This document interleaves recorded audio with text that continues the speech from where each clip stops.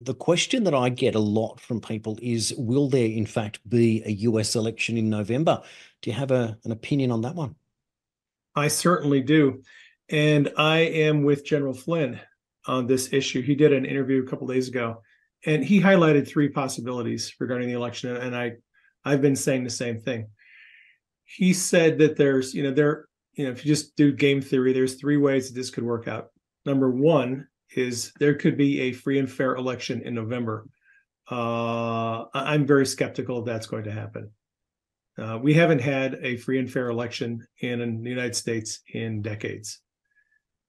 It's just now coming out how rigged and our elections are.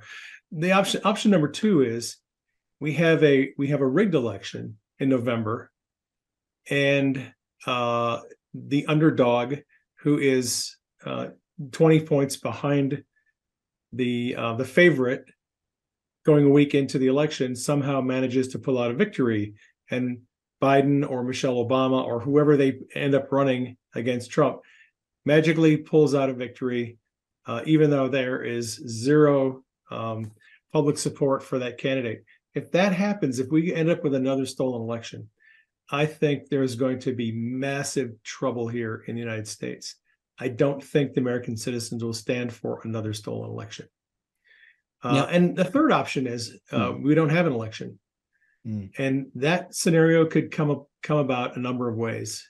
You know, our security agencies have been telling us for a long time that we are going to suffer catastrophic cyber attacks that are going to take down our power grid, our internet, cell phone services.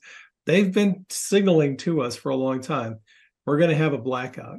And it wouldn't surprise me at all if there's some kind of an October surprise 2 or 3 weeks before the election where we lose power, lose internet, lose cell phone, and they call off the election. Another option is, and I hate to even think about this, but it seems like the Biden administration wants to get us into a kinetic war with Russia or China. And I wouldn't be surprised if we end up in a full-fledged kinetic war with either China or Russia or both by the end of this year. That would constitute a national emergency, and that could potentially be used as a pretext to cancel an election. That's what Zelensky did in Ukraine. As soon as Russia invades Ukraine, Zelensky decides we're not going to have an election. We have a national emergency, no election, elections off.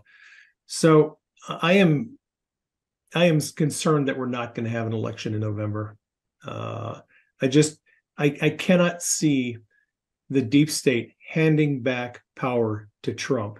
If they feel like Trump is going to win the election, I strongly believe they'll do everything they can to prevent the election from happening.